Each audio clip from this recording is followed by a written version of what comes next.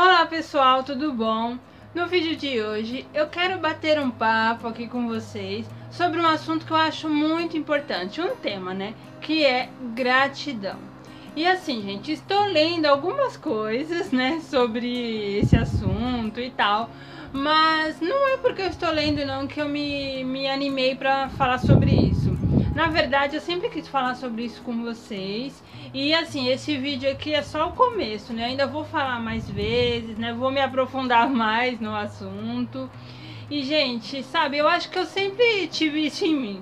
Eu sempre fui muito grata a Deus por tudo, sabe? Né? Desde sempre fui muito grata a Deus. Claro que eu já tive vontades, né? Desejos de ter muitas coisas que eu não pude ter até hoje. Mas tudo bem, isso acontece, né, na nossa vida, e com o tempo a gente vai aprendendo que não se pode ter tudo, mas a gente pode ser muito feliz e muito grato com o que se tem. E aí, eu estava lendo os comentários do último vídeo, que aliás, gente, eu leio todos e daí vou respondendo, né? Então, isso leva um tempinho, porque graças a Deus, como são muitos, leva um tempinho para eu responder. Eu não consigo responder todo mundo de uma vez, mas eu vou aí respondendo de pouquinho, tá bom?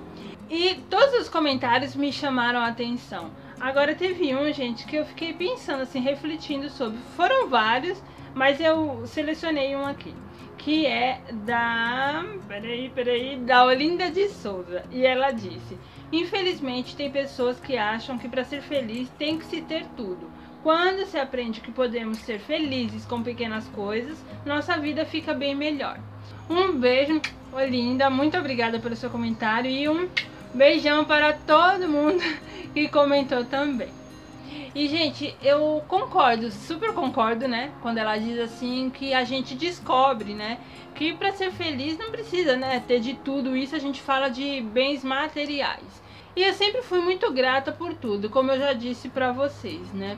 Mas eu sei também que ao longo da vida a gente vai aprendendo, vai amadurecendo isso, né? Em nós mesmos. Eu acho que o importante de tudo, né, é a gente fazer uma balança, sabe? Uma reflexão. Com tudo que a gente tem vontade de ter e tudo que a gente já tem. Se você for parar para pensar, você vai encontrar motivos de sobra para ser grato. Então, quando você, né, enxerga isso e passa a ser grato verdadeiramente, as coisas que você não tem, que você desejava, que talvez te deixasse até frustrado, elas vão ganhando um peso menor, sabe? Vão perdendo o peso, na verdade. É isso mesmo que acontece.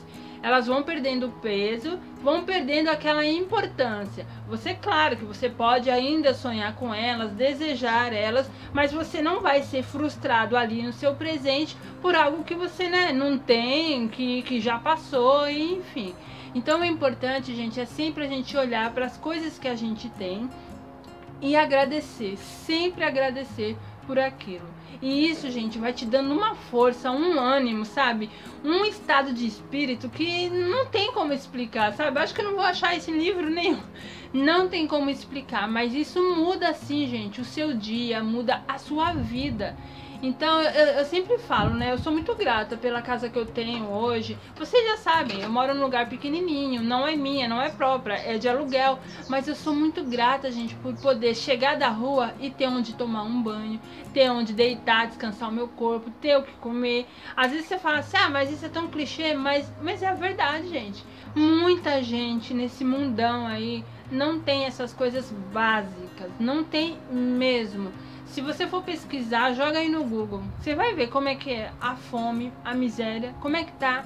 Então, gente, nós temos motivos de sobra para agradecer. Agradecer e pensar nos outros também, né? Eu já fiz até um vídeo sobre isso que se chama Que Tal Ser Mais Grato? Nossa, gente, esse vídeo foi logo no começo do canal. Tô com o cabelo bem curtinho, com os dentes bem separados. Eu vou deixar aqui na descrição e aqui linkado para vocês darem uma olhadinha aí nesse vídeo. E aí, para não ficar aqui só nas minhas palavras, eu quero mostrar para vocês este livrinho que eu estou lendo. Na verdade, eu fui na livraria procurar aquele O Segredo. E daí eu não achei, não tinha, né, em estoque, mas tinha esse aqui, ó, A Magia, que é da mesma autora. e segue a mesma linha, sabe? E esse daqui, gente, é um livro que ele traz alguns exercícios práticos, né, pra gente exercer a nossa gratidão. Eu estou no começo do livro, eu só fiz ainda eu fiz ali uma coisa que pede na introdução e fiz o primeiro exercício prático, né? Ele tem 28 exercícios, mas eu me inspirei já demais. Só fazendo o primeiro ali eu já pensei, nossa, que legal. E eu quero muito ler ele, quase que eu li tudo de uma vez. Mas eu quero fazer com o tempo, sabe? E também eu tô muito atarefada na universidade, tá acabando o semestre. E por isso eu vou fazer as coisas devagar. E aí, eu queria saber de vocês, se vocês querem uma resenha desse livro. Aliás, gente, eu tô até com vontade de fazer algumas coisas, né, que falam aqui, práticas, com vocês também. Porque eu não li tudo, mas eu andei dando uma boa espiada. E acho muito interessante, eu queria compartilhar isso com vocês. Quando você encontra uma coisa, né, que você acha que é boa pra você, você quer compartilhar com as pessoas que você gosta, que você convive. E de certa forma a gente está convivendo aqui, né, toda semana com vídeos e enfim. Mas não é só porque está aqui nesse livro, né, tem outros livros muito importantes e tão antigos que falam sobre isso. A Bíblia mesmo, ela, nossa, é um manual pra gente, sabe, viver bem, sermos gratos, e enfim, gente. E a gratidão, ela não está só relacionada a bens. Ah, eu sou grata porque eu tenho um guarda-roupa, eu sou grata porque eu tenho um carro.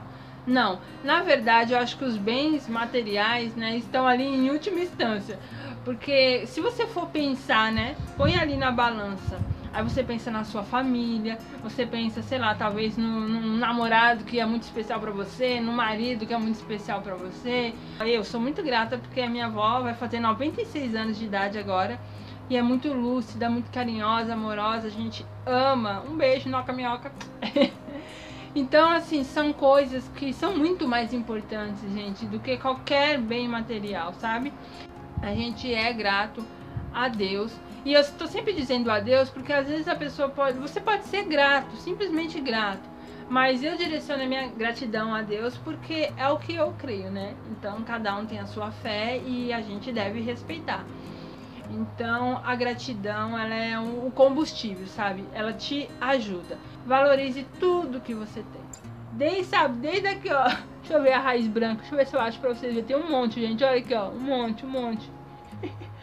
Mas enfim, seja grato a Deus, seja grato à vida, ao que você quiser, por tudo, desde a raiz do cabelo, a pontinha ali da unha do seu pé. Ó, gratidão pela saúde, gratidão física e mental, né? Gratidão pelo seu corpo, gratidão pelos seus estudos, né? Por você poder entrar numa escola, estudar, por você ter a capacidade de guardar as coisinhas na sua cabeça.